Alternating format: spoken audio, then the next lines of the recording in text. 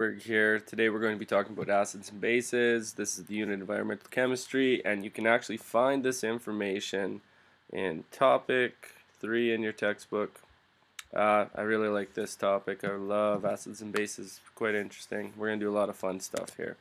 So first thing we're going to talk about is what is an acid. I'm going to write this in red because I want you to remember acids red. I'm going to talk about why in a bit. So an acid, that's a solution that has an excess of these hydrogen ions represented by H+. So that is going to be hydrogen. Okay, and we'll see how that these hydrogens can actually bond to hydroxide, which is going to be basic, but it comes from the Latin word acidus, which means sharp or sour, and that's going to talk to some of the properties we'll discuss. But the more hydrogen ions we have, the more acidic, so the acidity is going to be increased. Okay, so some properties of these acids, like I talked about, are going to be that it tastes sour. So think of something that tastes sour. I think about lemon juice. That's an acid. They're going to conduct electricity. They're corrosive, which means that they can break down certain substances. So a lot of acids, they can actually corrode fabric, skin, paper. So you think about if you were to get them on your hands, it's going to either irritate or it can eat away at the skin. Things like bleach and such, or hydrochloric acid, depending on the acidity level, but they're going to cause possibly some irritation.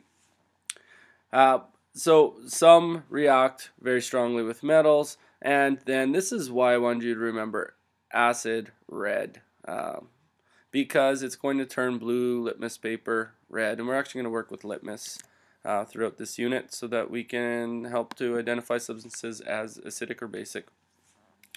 Now, when we use these acids, we have some like acetic acid, which we'll know as vinegar. If I was to take that vinegar, put it on my tongue, it's going to taste sour. I'm not a big fan of vinegar. Some of you probably are, but I'm not going to share that with you as I really don't like acids. Things like citric acid, which is going to be your lemons, your limes, and your oranges. Okay, some of the sour candies. Maybe I'll bring in some sour candies and watch sour faces when you get that substance that was made with an acid. Ascorbic acid, which is vitamin C, which is essential to the body. Okay, sulfuric acid, which was one of the first acids that was actually produced, and it aided in the production of fertilizers today and steels, paints, and plastics. Very important acid. Was used for years until the production of many other types of acids as well. And then car batteries.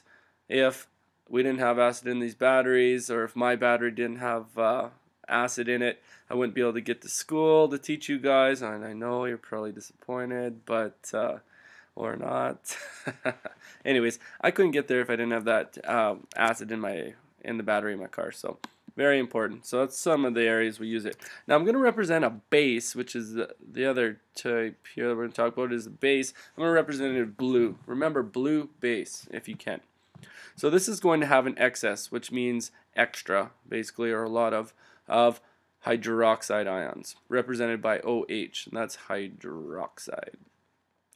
Now if you notice, hydrogen and hydroxide, if we write that together, HOH, another way we can write that is H2O, and that's I'll talk about that in a bit, but think about that as you go through the screencast. What does that mean? And we're actually going to talk about that when we talk about aqueous chemistry a little bit.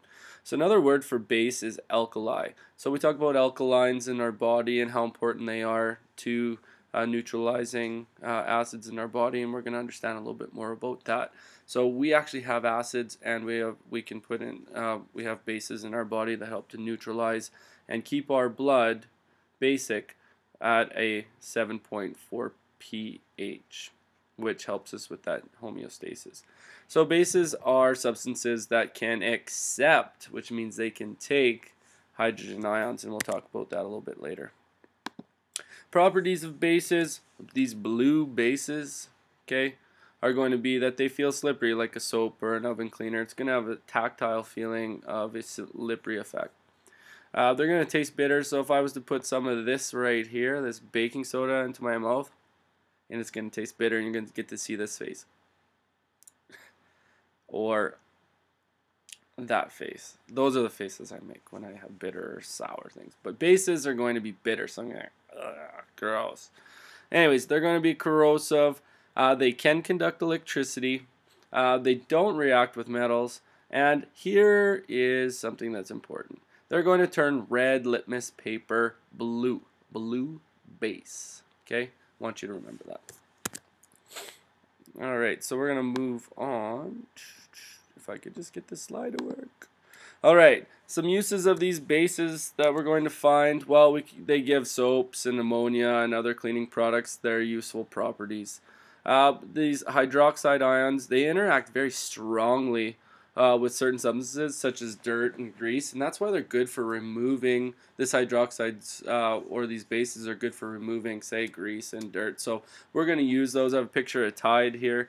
Well, that's actually going to remove dirt from our clothes because the hydroxide is going to react very strongly with the dirt and to keep our clothes nice and clean. Didn't work that good with my white sweater. It's also about 10 years old, but you know, we got some stains going on there.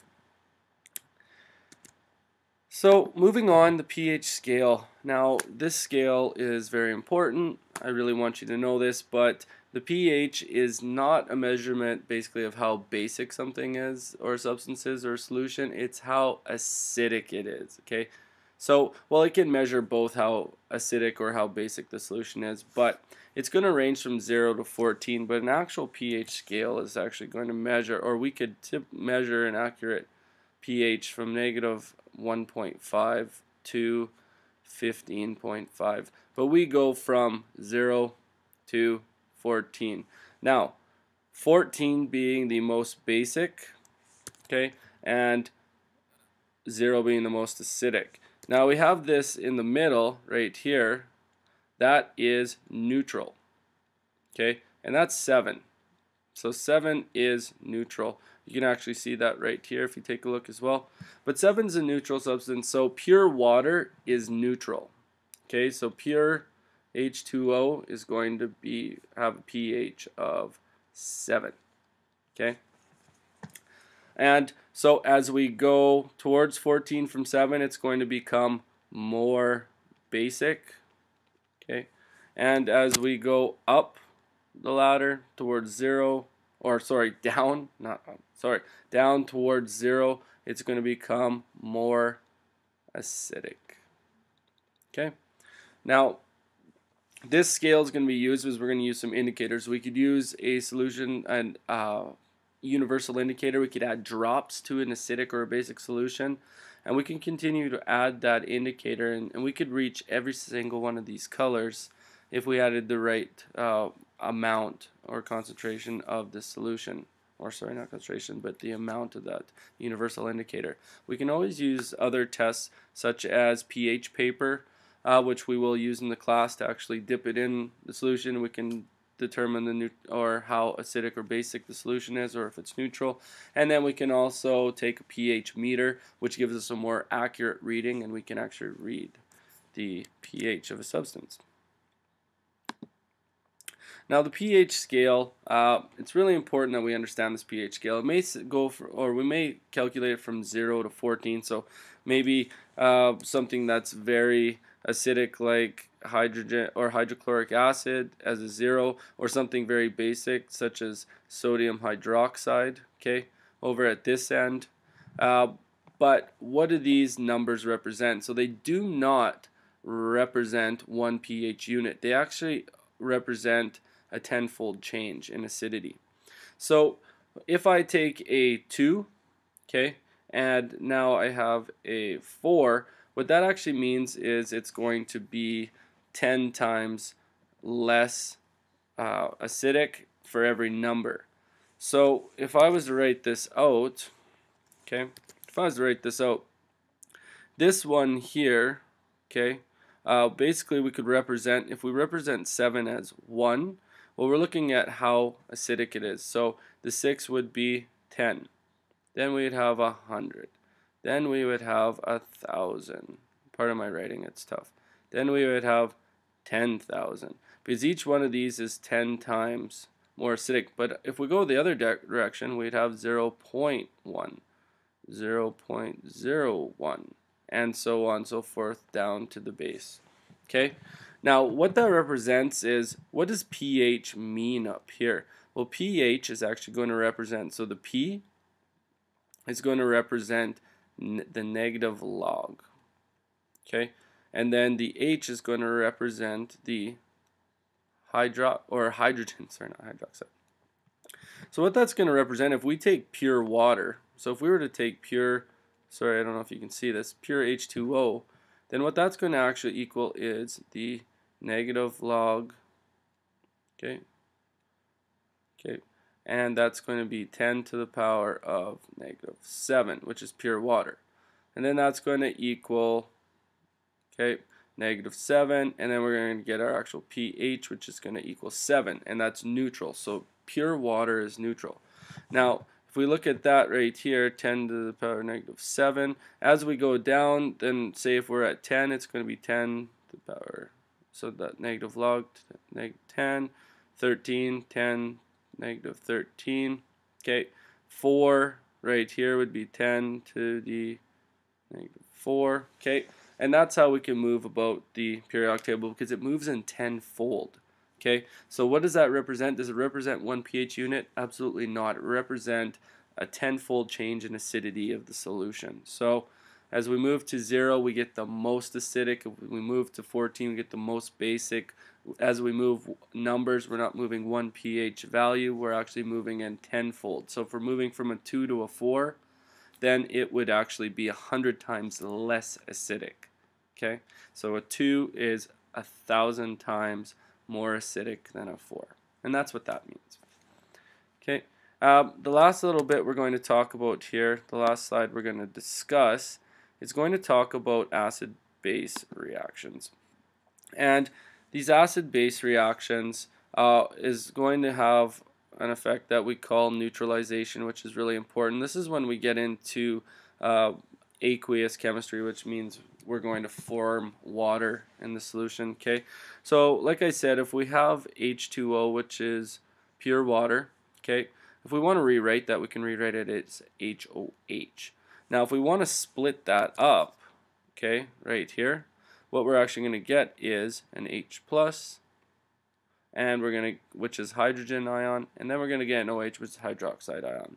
So what happens is here is oxygen has a negative charge, okay, and hydrogen has a positive charge, which means that they're going to be attracted to one another. Okay, so this hydrogen is going to want to bond with the oxygen. So if I take an excess of these H plus, okay, I take an excess of them, then when I add this hydroxide, these acid or these hydrogen ions are going to bond with the hydroxide, and they're going to form water. Now we're forming pure water, which means that the acidic solution is going to become less acidic. Okay, so they form water. So that's really important to remember, because if I had an acidic solution and maybe I touch it and I want to take a base and I want to neutralize it, that hydroxide is actually going to form water, and then it's going to become less acidic and thus cause less damage, right? Because they can be very corrosive at times. So if we understand this aqueous chemistry, we can understand how we can neutralize a solution, an acidic solution, by adding a base, but the same way we can neutralize a basic solution by adding an acid, because the hydrogen ions are going to bond with the hydroxide ions, and when they bond together they form water, and that's basically what we're doing. So hopefully that makes sense. This is acids and bases. We're going to have a lot of fun throughout this topic, and hopefully the screencast has helped. If you have any questions, please bring them to me. Remember, if you don't understand a portion of it, don't just breeze through it once. Go back to that particular spot, watch the screencast again, and if you have any questions, just ask. I'll be glad to answer those questions. But hopefully this has helped you guys out, and I hope we have a lot of fun in this topic. Thanks for tuning in.